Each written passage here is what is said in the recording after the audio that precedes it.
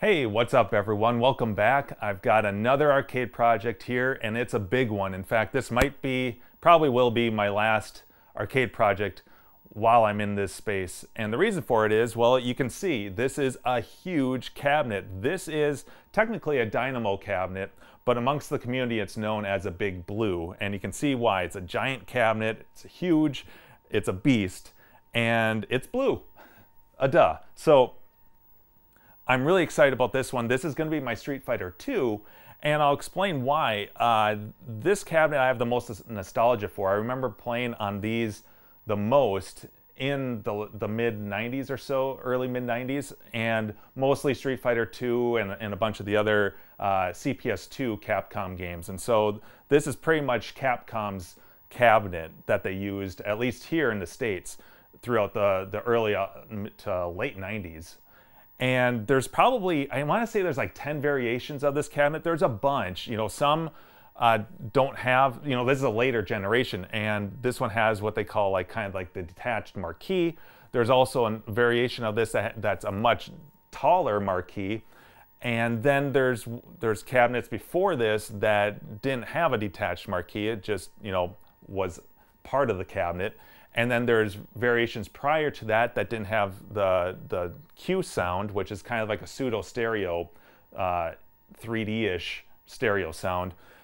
So there's a lot of variations of this cabinet, and I really wanted this one because this is the one I remember playing Super Street Fighter 2 and Super Street Fighter 2 Turbo, two of my favorite iterations of the game, the most. I always saw it in this cabinet. In fact, it's featured in the flyer.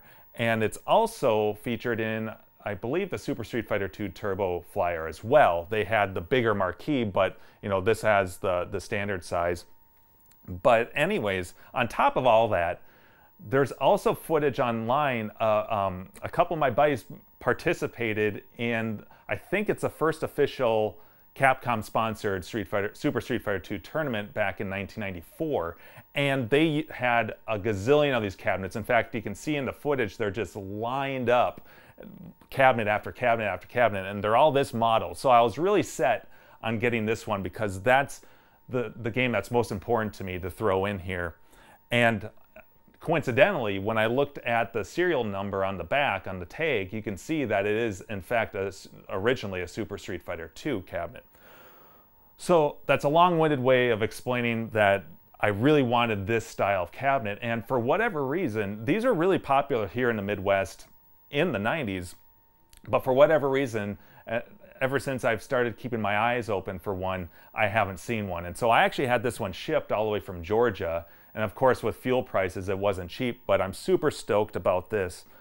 And so, yes, I'm going to throw Street Fighter 2 in here, but it's going to be more of a multi, and I'll talk about that in a second. So what I like to do with any project is start out by making kind of a to-do list, kind of assessing the cabinet, what I'm going to need to do to restore this and get it looking nice and pretty much finish the project. So starting with the exterior, this cabinet is really solid. I was actually quite surprised. The base is in good shape. All the corners are sharp. There isn't a lot of structural damage. And so as far as like repairing the wood, there's not a lot to it. But there's enough scuffs and scrapes and scratches and deep blemishes that are down to the bare wood. And in the front, there's lock bars. Actually, this is the first cabinet I've ever had, I think, that actually did have lock bars, because this was on location in an arcade for a bit. And so I'm gonna have to patch those up, and there's some other areas that need a little bit of Bondo and patchwork. So it's enough to trigger my OCD, which is kind of a bummer. I was hoping to avoid that, but it's gonna happen. And this cabinet's made out of melamine, so it doesn't have a vinyl on it. It's not laminate, but it's hardwood with a really hard finish to it. And it's almost, if you actually touch it, it's almost like a laminate. It's a very almost like a plastic hard finish on top of it. And that's what all the blue is. And so initially I was thinking, before I knew this was going to be a melamine cabinet, initially I was like, well, you know, I can just you know, patch up those areas and then maybe find a paint match for it and just spray it. But that's not the case. So I'm probably going to go with laminate. And There's a lot. So I mean, like the control panel, I don't need to do anything up here. This is perfect. So there's areas that I don't need to do much with it, but both sides need laminate, the front needs laminate. So that's probably the first order of business. The other thing I noticed is that this cabinet has three hex bolts on each side of the cabinet.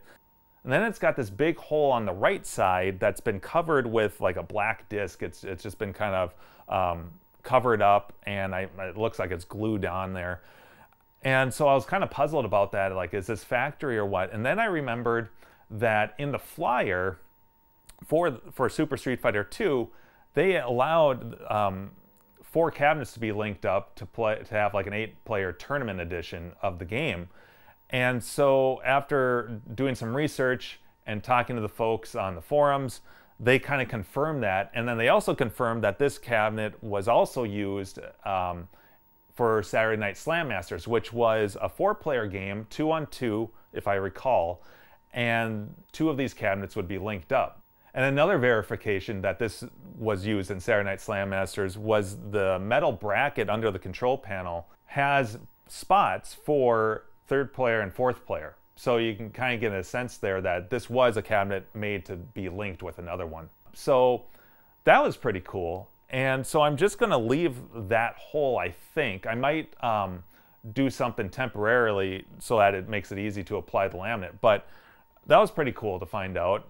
So other than the laminate, obviously the T-molding is going to need to be replaced. It's pretty chewed up in some areas. The control panel has a bunch that's going to need to be removed. In general, most of the T-molding is in rough shape, so that's easy peasy. However, this cabinet has a lot of T-molding. I mean, it's not just the sides of the cabinet, it's also the control panel, it's also on the marquee box on the sides. So there's a lot of T-molding. I don't know how much I'm gonna have to order, but it's a lot. Other than that, most of the metal pieces I'm gonna take to have powder coated, and there's quite a few of those, you know, the coin door, the brackets on the control panel, possibly the speaker grills, the marquee brackets. You know, some of them are in pretty good shape, but then there'll be spots of rust, and it's just easy to just throw all this in the same batch, have it all powder coated, and it all matches. So that's probably what I'm gonna do. I'm gonna need a new marquee, I'm gonna need a new control panel overlay, so I'm gonna need the artwork. And actually, I just ordered most of my artwork. I got the control panel overlay, marquee, the generic red Capcom side art, as well as the chrome Capcom decal that some of these cabinets have right on the front here. I'm definitely going to need to do something about this plexiglass that's on the control panel here. It is beat to hell. There's cigarette burns everywhere. There's chips out of it, a huge chip out of the front here. It is just in really rough shape, and it could be more flush, so it'll just be easier to cut something new. I think I'm going to go with a Lexan, which is going to be more durable than plexiglass. It won't chip as easy. And because it's stronger, I think I can get away with something thinner. So this is a 1/4 inch. I think I'm going to go with an 1/8 inch Lexan. See how that goes to protect the artwork. But you know, I'm not too worried since this isn't on location anymore about the artwork really getting damaged from, you know, abuse. But since these came with something on them, I'm pretty sure that I don't know if that was factory or not, but all the pictures I've seen have the holes for the Lexan or Plexi on top. So I'll just stick with that. I will be replacing the joysticks and buttons. I've already got those here. There's still going to be bat top sticks, but I really like these Hori Hayabusas. And then I've got some other buttons. I can't even pronounce the name. Semutsa? Someone will correct me. But they're flat top buttons. And so I've got that all covered.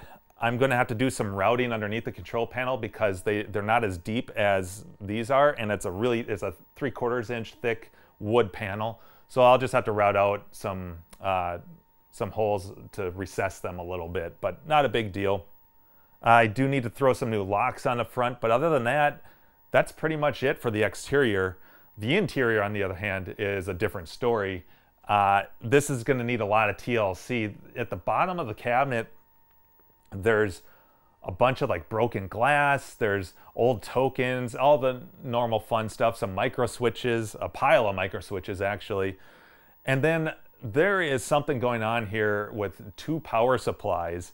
There's the one that looks like the original Hap styles, you know, big switcher power supply, and then there's an old like your standard Peter Chow power supply that has been piggybacked onto that one. And I think I know what happened. I'm guessing that the DC side of the original power supply took a crap. And so rather than replacing the whole power supply, the operator just decided, well, this also has the power switch on it, so let's just piggyback off that AC and go right into the Peter Chow power supply, so that will take care of the DC voltage. I've seen it before, in fact, in a Mortal Kombat cabinet, and it's just a rat's nest. It's just ugly, and you know, the icing on the shit cake is the electrical tape on the exposed wires. You know, you gotta love that. So I'll replace that and clean up all that wiring, take care of that power supply like it should. I'll be pulling the monitor so I can rebuild that. It looks like it's probably been recapped in the last couple of years, but I like to do everything myself, and it's just a nice baseline. I know that it was rebuilt recently, and then I can kind of go from there. It needs to be dialed in. It's got a really nice picture. There's no burn. The geometry needs a little tweaking, and the colors definitely need some work. There's some oversaturation. It's not white balanced very well. So I'll go in and I'll spend my OCD hours of tweaking that and getting the monitor all dialed in and nice.